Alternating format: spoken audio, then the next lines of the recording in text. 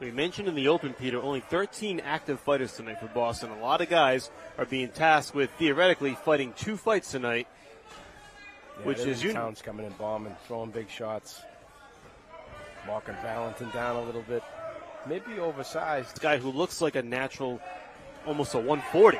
Now that's in any city, any team in TCL, and you see a lot of guys fighting heavier than usual. This is, in quotes, their off-season. That's another key addition to this Philadelphia Smoke roster, which we'll talk about later. But for now, he has his hands full with Rasheem Brown. To the building in TCL. Yeah, they always bred a certain level of fighter out of Philly. Absolutely. Valentin hanging, though. He is. He's right there.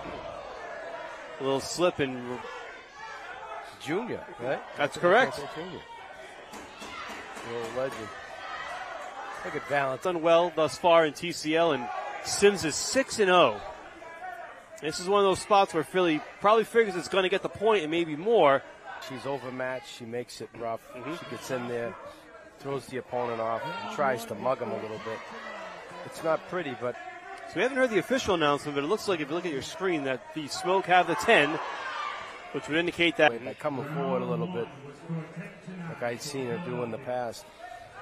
And there is the official announcement from ring announcer Pat Sullivan. So the Smoke have the early 10-9 lead, trying to add to it here with Brittany Sims against Leash Pike. And Pike was one of those mid-season acquisitions for the Butchers. Melanie Costa suffered a cut in her first. Pike's nose bloodied. Sims now has her back into the corner here with still 90 seconds to go in this round.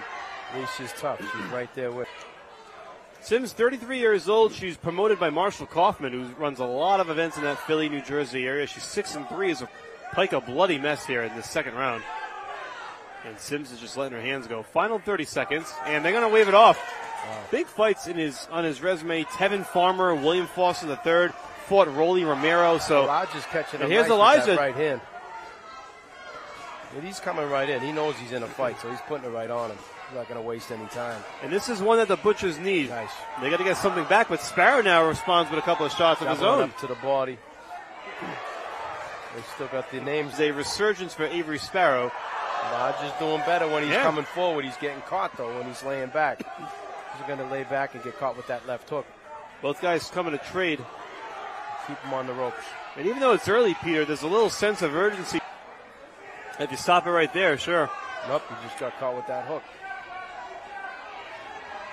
Well, the very tough veteran battle-tested Avery Sparrow has his hand. This could be a big one for Boston if they get this one back. Elijah's got the momentum, but I'd like to see him keep those hands up in those exchanges so we don't get caught with that left hook. Pacho hasn't won yet. He's had a couple of tough luck losses, 0-2 on the season. So you know he wants to get one and really get his team back in position. That don't really look that bad, but it could take you out of your game, and it could be enough to set up a big KO punch. And we'll see if it's enough here before the final bell. Big final 30 seconds for both guys. Well, there hasn't been a lull in this round at all. No, it's nonstop.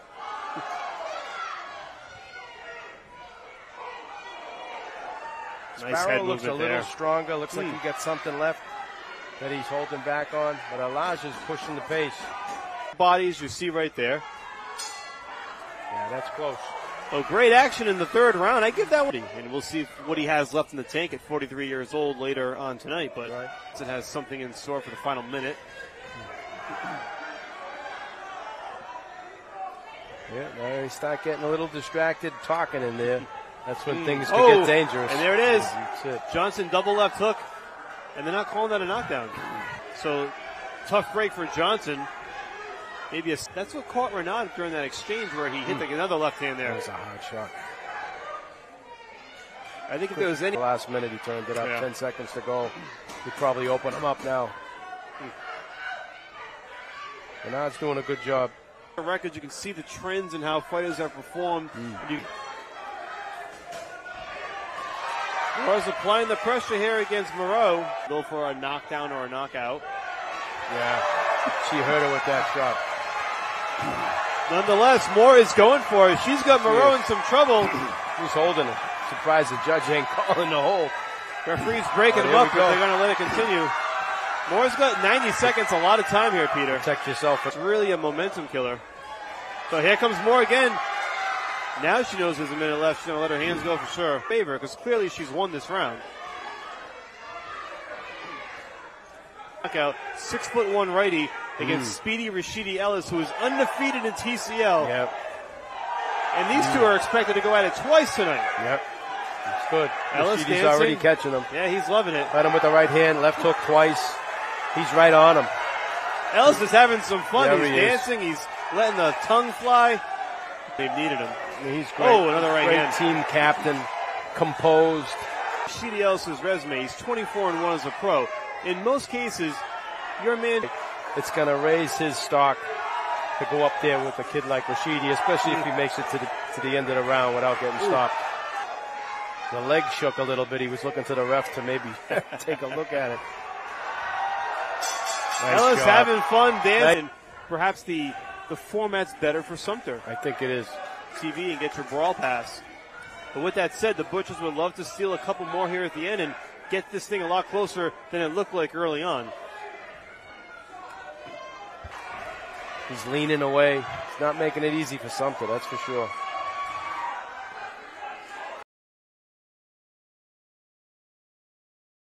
First time. Last year, he was 7-1 plate advantage. You know, my father hung out with guys like that. They had the knockout there with Brittany Sims over Leash Pike. And it looked like they may run away with this thing. But as we've seen in the past, the momentum in TCL shifts so quickly. Yeah. I think if Lacey could... Dueco again, burrowing his way in. That's not going to be a knockdown. That's a slip. There's the final bell.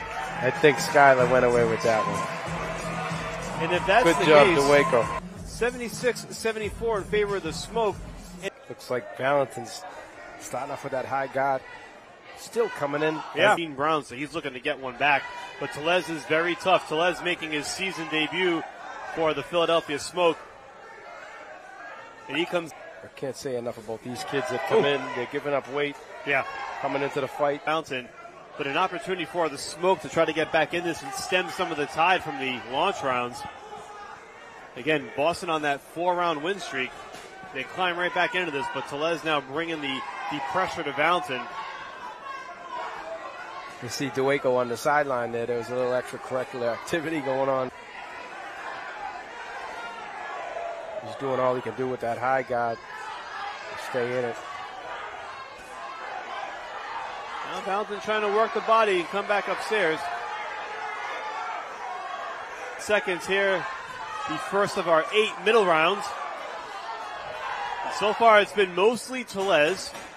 This year for TCL, taking on Jacqueline McTamney. Shelling it back and away. He's getting right in her face. And waiting. Yeah, you hate to see these kids getting injured. You know, you got to wonder, are there any teams out there that are... A very close round.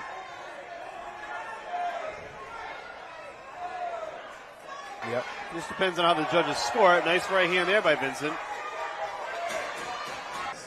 Philly building its lead back up. It's now 96-92. I think the heavyweight's still ringside. He's scaring all the referees. Albright, who we saw earlier. Yeah, they can fight. They're talented kids. Now Paulino comes in at 3-1 this season. Albright. Worth mentioning that Albright as a pro is 16-2, 7 wins by knockout. And one of his 2 losses. But Albright comes to fight. He's tough. The Philly guy, and they always have that reputation of being tough. But Paulino, so far, been very aggressive. This is one that Boston really needs and wants. They don't want this to continue to spiral. They're already down 4 tonight. And you really have to start to reassess at that point. Now, Paulino's putting them together nice. Nothing really stands out, although right there with Albright, he's setting that right hand up nice. 1 minute to go here. Here's a big shot by Paulino. Just missed. Michael Parenti and Peter Welch bringing you the action with our ringside correspondent Ron Borges, and we're in the middle of another banger right here between Paulino and Albright. And Albright hits the canvas. Paulino with a big knockdown. Peter between a 10-7 or a 10-8. He's gone. Let's see if Paulino can close out this round. This would really get Boston back into it. Come on. Put them together, baby. Albright stunned. You know he's hurt. Paulino trying to lay it on the line here and get the stoppage. 10 seconds to go. Arthur McCanty keeping a close eye on it. Take a look at the replay here, Peter. I like how Paulino, he's consistent with every fight that he's fought in this. Gets his punches off, he slides over to the right and catches his guys clean. He does it consistently. Luna looks aggressive, yeah. Luna with a knockdown. That is huge for the Butchers. And that's going to be at least another 10-8. I think he's all right. I don't think he's hurt. Looks like he should be able to finish it out. He dropped him big time. That's back-to-back rounds with knockdowns for the Butchers. And by all accounts, that's going to even the score unless Luna can get the knockout. So the tide is beginning to turn for the Butchers here in Boston. Stay relaxed. You know he wants to finish this one out in style. Another big left hand by Luna.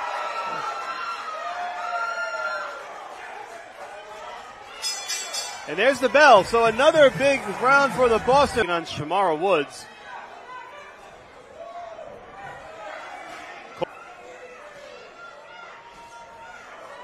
Hip banger. These two coming to fight. Shamara Woods looking to get back in the W column as well. She's 2-4 overall this season.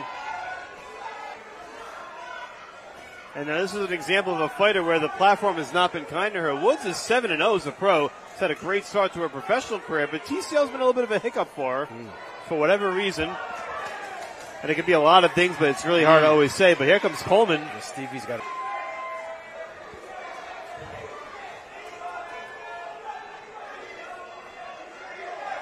Coleman trying to keep the momentum going for the Butchers, who've scored 10-8 rounds in each of the last two.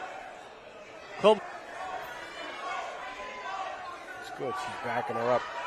It's good. Keep that. I think Wood hit her with her best. Didn't move her, and that got it. Starting to get to the stretch run here of the middle rounds. To manage it and stop walking her down, take those shots away. She just ate one there, but she's coming forward. And we'll see if Coleman's done enough to impress the judges. That's what I was just going to say. It makes a huge impression on the judges when she walks down and she's landing shots like that. Any minute now.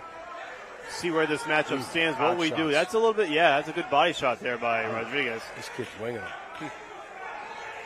But what we do know is Boston's won the last 3 rounds in the middle portion. Keep pressing. Don't let them set up. Rodriguez is tough, very fast hands on the board and stem some of that tide that the Smoke felt they had going in their favor. Trying to do the same and now keep the momentum.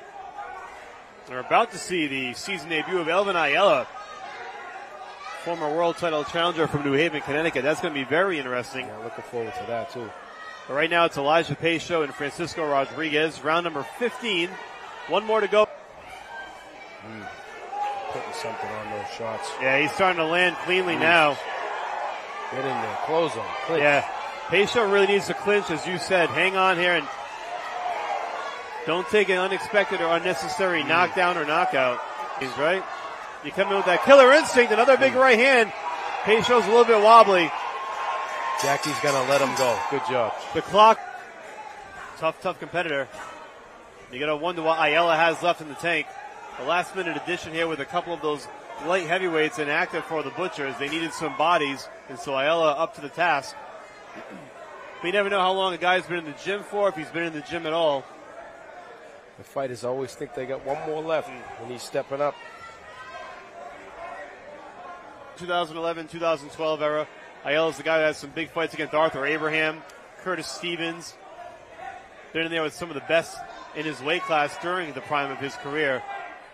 I don't know if he's having trouble with his shoes. Yeah, his footing just looks going off. on with the feet. The footwork looks very awkward. Something's going on. Kind of looks like he's on trouble with his shoes. Yeah, his footing just looks going off. on with the feet. The footwork looks very awkward. Something's going on. Kind of looks like he's on ice skates. And Robinson really hasn't landed clearly enough. There's a big right hand, though, just as I mentioned, by Robinson.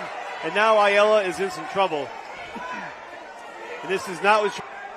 And this is one of those matchups on paper where the Smoke feel they could maybe climb back into it, down 2 points. Oh, he got one right behind. Matchup. Robinson just 3-4 this year, so he's looking to get a big W here for his team and stem some of that tide. Ayala ain't lying down. He's still throwing. He looks very awkward, but he's hanging in there. There's something with the shoes are sliding out. Robinson now has Ayala in a corner. 35 seconds to go in the round. Big left hand there by Robinson. You know he's looking for the... Robinson lands 2 more big shots. Big shot. Ayala stuck in a quick left hook, using the ropes to throw his punches.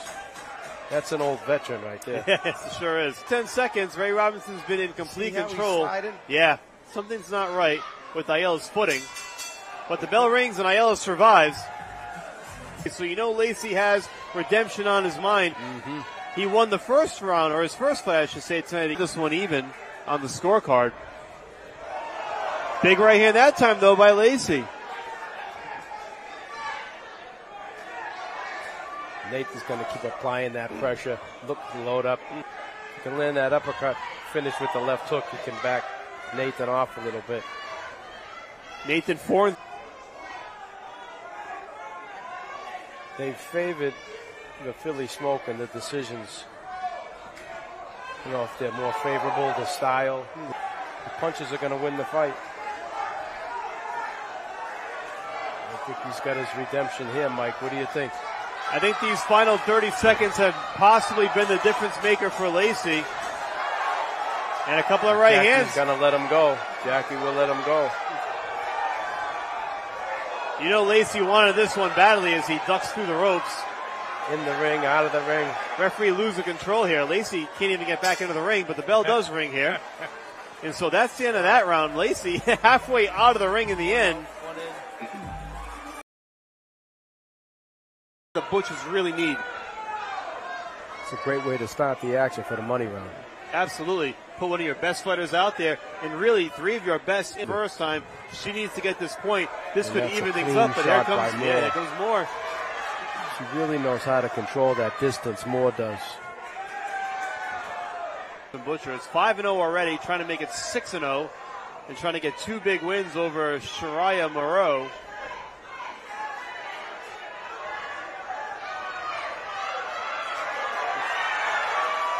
Get that stoppage now.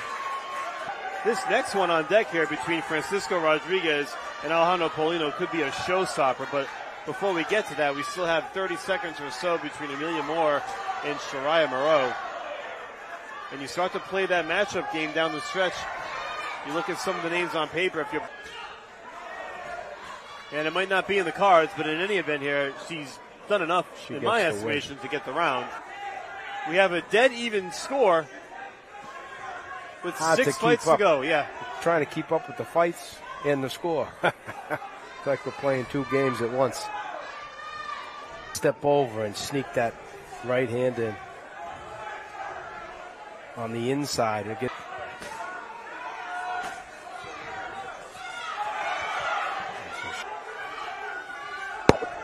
So 30 seconds to go here. We got a little bit of an explanation on the scoring, Peter. Apparently they reversed the 10-7 that Brittany Sims had over Leash Pike in the first match of the night. That's now been scored at 10-9, and that's why we are where we are with the score. But in any event, Pike could not continue because she broke her nose.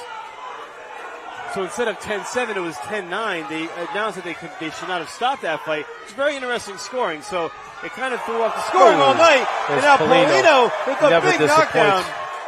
That's a true test for Paulino to drop this kid Rodriguez. Oh, what a huge knockdown for Paulino. Just what the Butchers needed in a dead heat with only 6 fights to go. They're going to get a 10-8 round. And there's the bell. So right at the bell, as we said, you want to stack up your wins 3 in a row with your 3 best fights. Get the W, get a little bit of a cushion with 4 rounds to go. It's going to make it very uphill battle for Philly. double with that right hand. Against Ayala, is Hart going for broke, trying to get a stoppage, seeing what he saw the first time from Ayala? It's a tough call, man. Yeah. You may have to abandon what you think's a good game plan to get what you need at that moment, or at least try to.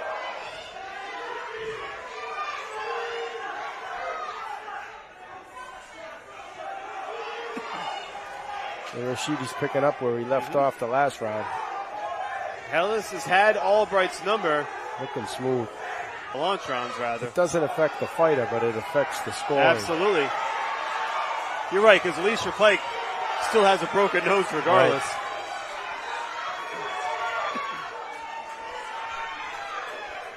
Rashidi's hitting Albright with the sharper punches. He's got control. Yeah. It's looking very good for Ellis. Bad shots he's taking.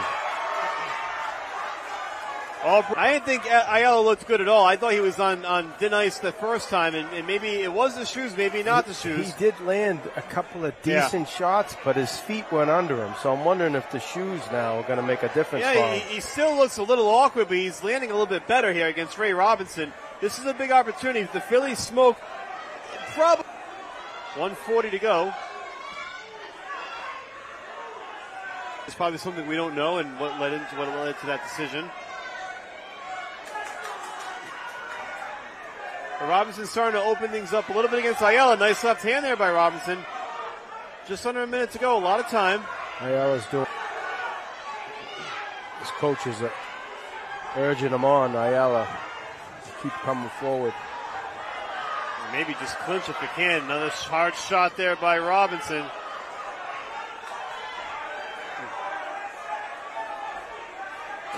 Ayala's taking a bit of a beating here in these final seconds, but it looks like he's going to do just enough to hang in and stay on his feet. Shamara Woods, and Woods bloodied Coleman in that first time, but Coleman just had the better round, and she got the win, deservedly so, on the scorecard. If you're Woods, you want to come out and bring that pressure that at least let you draw blood the first time, and maybe Woods, a little bit more. Woods starts off hard, fast. But she faded a little bit, just enough for Stevie Jane to slip in there and impose her. And for the Butchers of Coleman, and it's been very close. A lot of time left in this round. Be very interesting to see how the rest of this plays out. Nice little left hand snuck in there by Woods, but a big left followed up by Coleman. Keep walking, keep walking. There you go. That's it. She caught her with that right hand cold. Woods has definitely been more aggressive second time around. Yeah, she has. I love the camaraderie. I love seeing the teammates in the corner. Polino's urging her on to walk her down. Team Combat League TV. Nice right hand by Coleman. That's the difference right there. That's it. And Woods fights keep back. Punching and keep landing. And now here comes Shamara Woods. Came right back. Yeah. Too close to call, Mike. This is a tough one here. This is really going to be on the judges. However they score this one could really go a long way in determining who wins outright in the end. In the 8th round, that was a big momentum swing during those middle rounds for the Butchers. And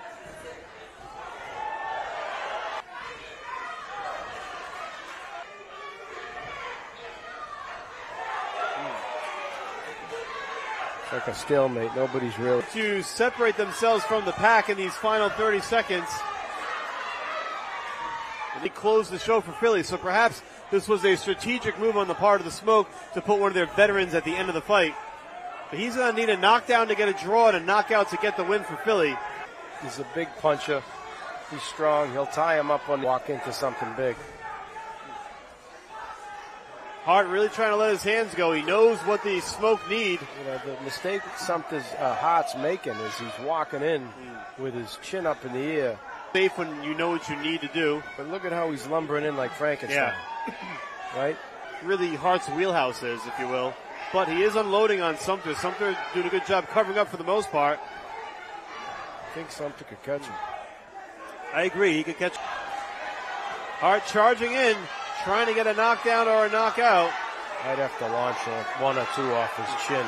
Right there. Here we go. There it is. You heard him. He got him.